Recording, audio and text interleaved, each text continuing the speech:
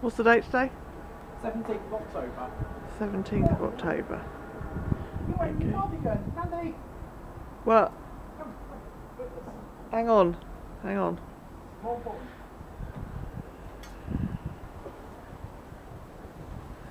Okay, what have we got? Okay, lobelia. They're still going strong. That's quite nice. The sedum that seeded itself. The blackcurrant. That's the blackberry. That's the black currant. And tomatoes, which are about to come out.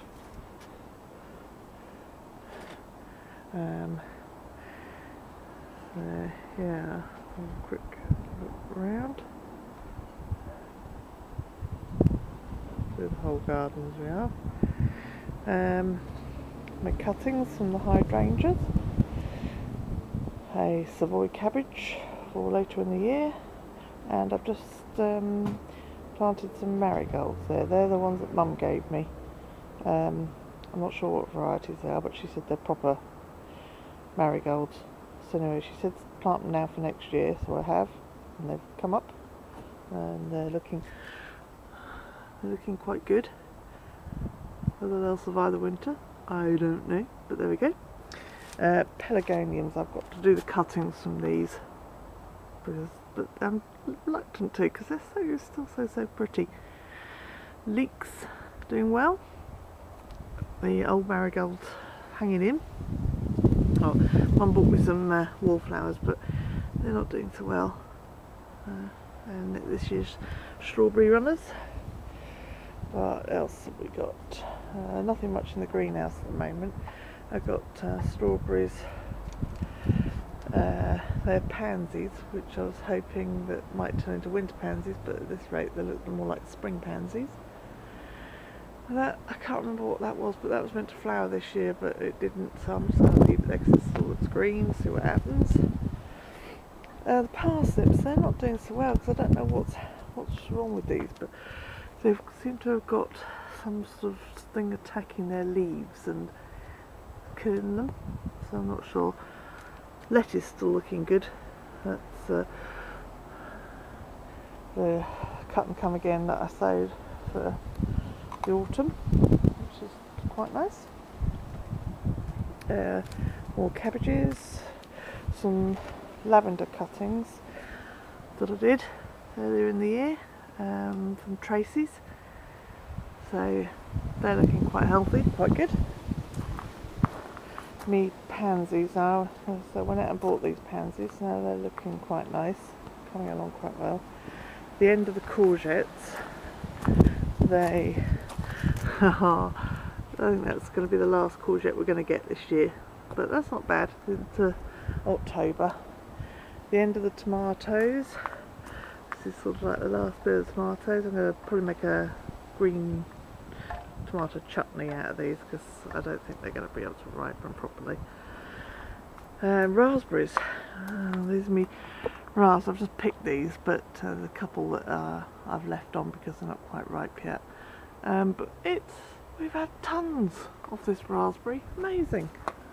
I took a cutting, well actually I accidentally chopped a bit of raspberry off, so that's my new raspberry, which I'm hoping will come on quite nicely in the next year, and then I can plant that out. I think I'm going to dig up that lavender, because that's very sprawly and tatty old lavender, and stick the raspberry in there, so that's quite nice. Those are the foxgloves. They will hopefully flower next spring. Another cutting of the hydrangea, that's looking quite good. Not sure what to do with them yet, I've just got them dotted all over the garden. Honeysuckle, I'm going to take a look at this because I'm not sure whether I've killed it or not. See if I should plant it in the garden and I haven't, so there we go. The apple tree, yeah, it didn't produce apples this year because I cut it back too hard last year, so we're going to go easy on it this year and hopefully we'll get apples next year. That's the purple sprouting broccoli, hopefully for next spring. And fishies. So I don't think fishies don't come up very well on the pictures, but there we are. They are there. 2 of them anyway. Beans, oh, they're still going. They won't stop. Hopefully they'll stop soon. I'll take them out. End of the beetroot. A few bits of flowers. The Vigla, that's ridiculous how big that Vigla is now compared to where I cut it back. Amazing. This area here, chopped down the hydrangea right quite low, and then made a little froggy house with my wood. And then this bed here, which at the moment is just sort of turf that I've turned over, I'm going to make into another vegetable bed. So I thought it was quite a nice use of this area. Put some stones around the end there so that I can still get to me clematis, which are just finishing flowering on there. So hopefully they'll look good next year when that all comes in. Yeah. So some more foxgloves in the corner there. That area is just covered in what they call primrose, absolutely covered in them, so that's going to look quite nice. Dirty old bit of carpet and waste bucket which I've been too lazy to move, so that's nice. This plant I got,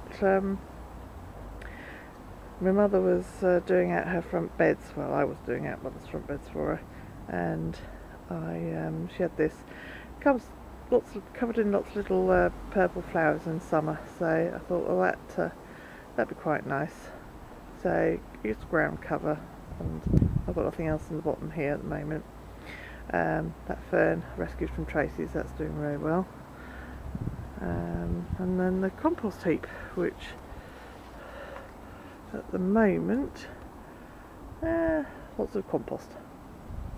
I think there's actually a potato growing in the compost down there. Another one. Yeah, that looks like potato to me. So, fire pit. Oh, and now I've also got rose cuttings, which I took from Mum's roses. One pink and one red, I think, there. So they'll be quite nice when they root, leave them there for a year. Hopefully they'll get some new growth on those, so that'll look quite good. Otherwise, I think we're pretty much done. Yeah, that's pretty much it. So see you in November. Bye.